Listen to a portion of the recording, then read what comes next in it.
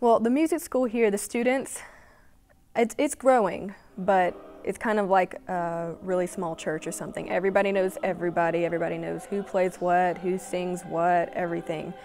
We definitely have a lot of time to get to know each other, especially if you're in the same class. And even if not, we have a lot of non-traditional students, and it's really cool to get a well-rounded view. The environment in the dance department is really welcoming. It's actually, that's one of the things I like the most, is that it's kind of small because you do know everybody, and I actually have become best friends with pretty much everyone. It's just a lot of positive energy, and you know your teachers are supporting you personally, and it's just something that you don't get in other departments. One of the things I really enjoy about Robinson Hall as a percussion major is having our own studio where we have our own instruments. We have access to them anytime, really, during the day. We could come and practice, not bother anyone.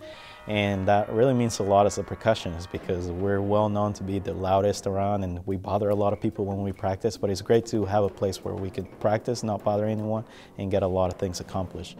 The first time I came to UNC Charlotte, it was when I was coming for my audition at North Carolina Dance Theater, and one faculty member gave me a tour around Robinson Hall, and we met up with some students who I think were in choreography, and they explained to me how this department's really like a family and it's really welcoming, and that really made me want to come. I remember leaving and I was just like, I'm so excited.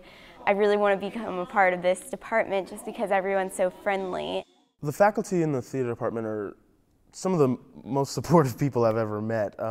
They're very passionate about what they do and teaching others and trying to get all of us to be where we want to be and not fall into the trap after graduation of not knowing what you want to do after getting a diploma.